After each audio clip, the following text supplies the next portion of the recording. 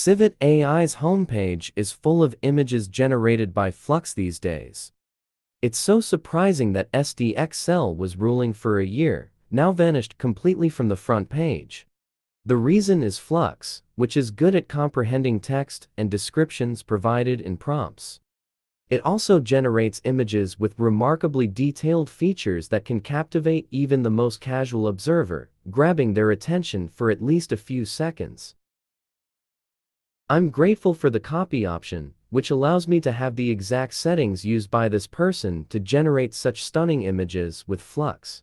Having these details and with the help of Ruined Fooocus, anyone can generate such images now. The application we are familiar with for generating image, Fooocus, was ruined by a few developers. That's what comes to my mind after looking at the name this application has. Or maybe I should say it was ruined in a better way. The image generation details are somewhere close to what I have kept. The model I have selected here is Flux.1 Dev. Let's generate. The image is so good. Let me open the image in a new tab and generate a second one. Isn't it amazing? The quality of image generated will definitely grab attention if posted on Civit AI or any other social media platform. The color, wrinkles around the eyes, and dark shadows all complement the entire image generated by Flux. The original image on Civit AI, where we took the details from, seems to have used some kind of a Lora. The application Ruined Fooocus is available on the same platform as Fooocus is, owned and maintained by this person.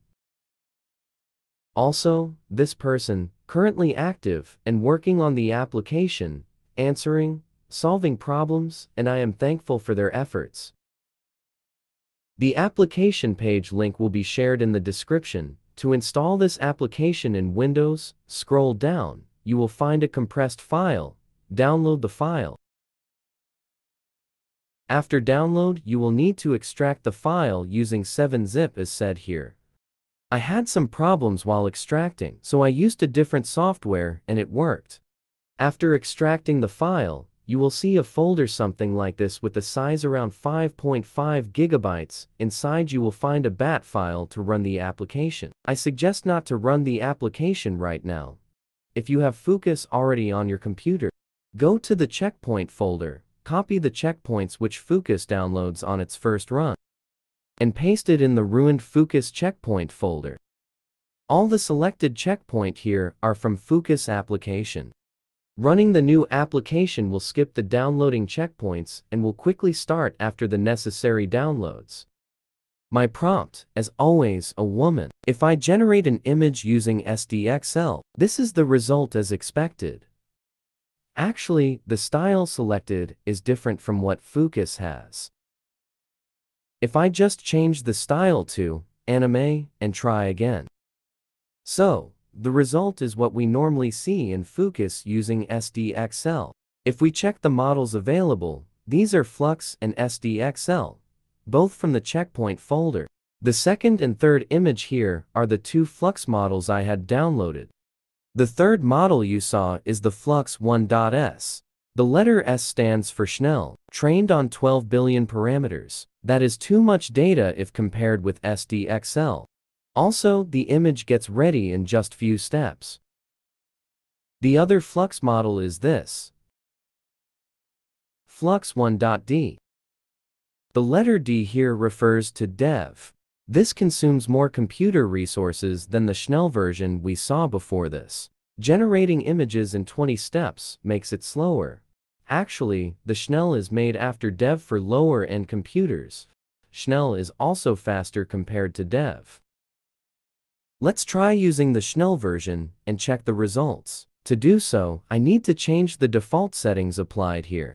The style and this preset is not needed. This is all for SDXL models. I will use the custom option which allows me to change the settings needed for Flux. As per Civit AI website, 4 steps were enough, but I feel somewhere between 4 and 8 gives good results. CFG works around 1.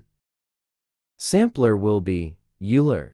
Scheduler will be the default caras will work. I think the rest can be left as it is. You can save the custom preset if you want. To write a prompt, this application has a prompt generator. This is known as one-button prompt. It generates some nice detailed prompts. Initially, this feature was for SDXL, but the prompts work for Flux model as well. Clicking this random prompt button will add a prompt in the prompt section, like this. Now, we can generate an image using schnell model. Loading a Flux model does take all the space. If you look at the memory graph, I wonder if this is the same with 32 gigabytes of memory. Once it's loaded, the graphic card starts working. Because it's a schnell version, image generation will be fast. We got the image and the image is good. The highlights of Flux, like colors and details, are present, with portrait depth. Let's change the prompt. The prompt generator has a preset, like this cybernetic animal. Now should get a prompt for a cyborg-like animal. Let's generate.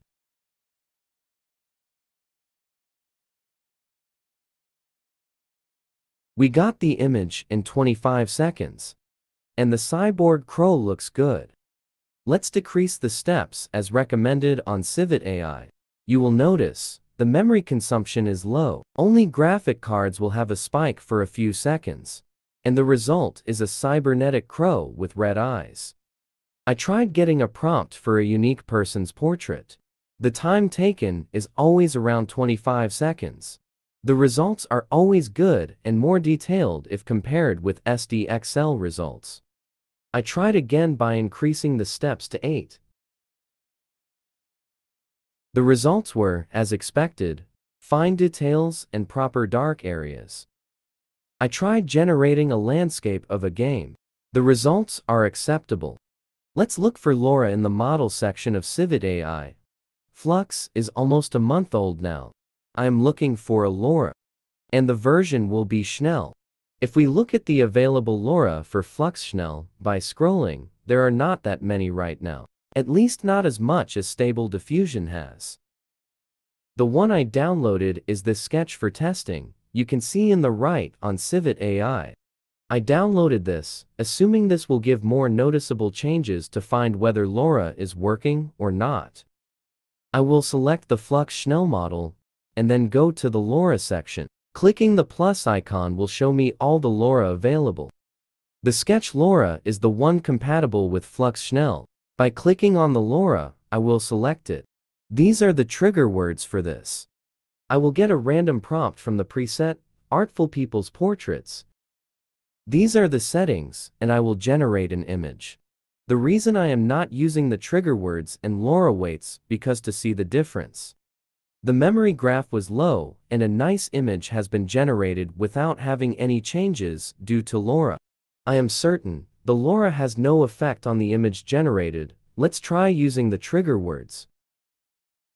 The memory graph went from 40 to 55%, and the Lora has an effect.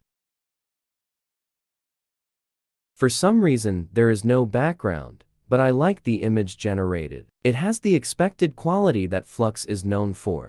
I will increase the weight to 1.35 and generate. The Lora I am using is named as a sketch, but the image is turning out to be something different. It's not a sketch, but it is worth having a look for a few seconds. The option for Lora is limited for now in the schnell version, but it works in this application. I tried the same prompt without Lora, and the image generated looks good to me.